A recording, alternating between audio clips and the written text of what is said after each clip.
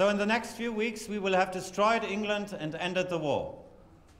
And since the troops on the front have been so victorious, it's time that those of us at home do our duty as well.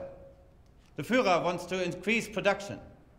He expects productivity to rise by 30% in 3 months and to double that within the next half a year. The Führer's wish is our command.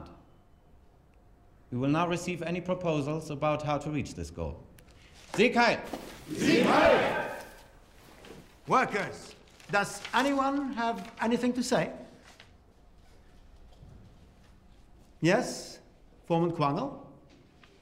To increase productivity, additional machines must be installed and a few shirkers laid off.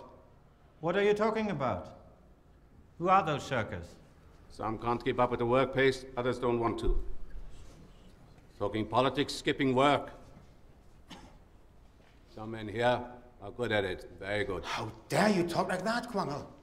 You're not in the party. How dare you discredit members of the party? Quangle only thinks of himself. Do you donate anything to the Winter Relief Fund and to the Führer? Germany has taken my only son. Yesterday I was informed he died in combat for you, for the Führer. I ask you, Dolphus, what more can a man donate than his child?